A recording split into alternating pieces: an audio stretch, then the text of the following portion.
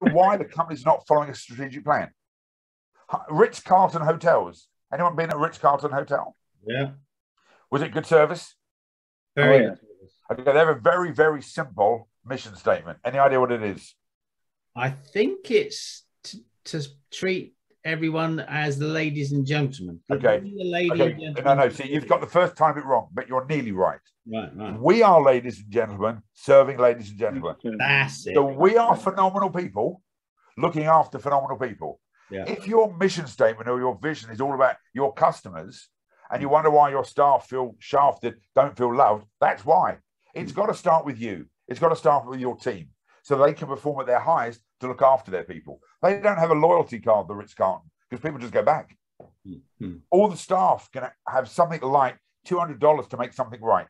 They don't have to seek permission to send a bottle of champagne or to have a late checkout. They can just make that authority because their character is right, because they hire nice people.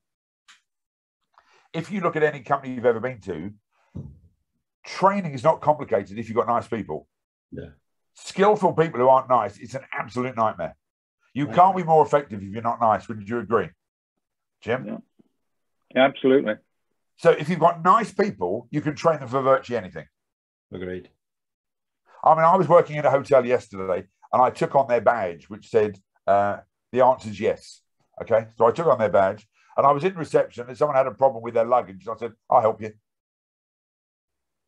And the rest of the team was like surprised. I went, it wasn't that complicated what they wanted. They wanted if we could store their luggage. The answer is yes. I don't know where, by the way, but we can store their luggage. I took it with me, but I mean, but we did because we stored it. But what I'm saying is, I don't need to seek permission from somebody for 95% of the basic questions that most people get asked.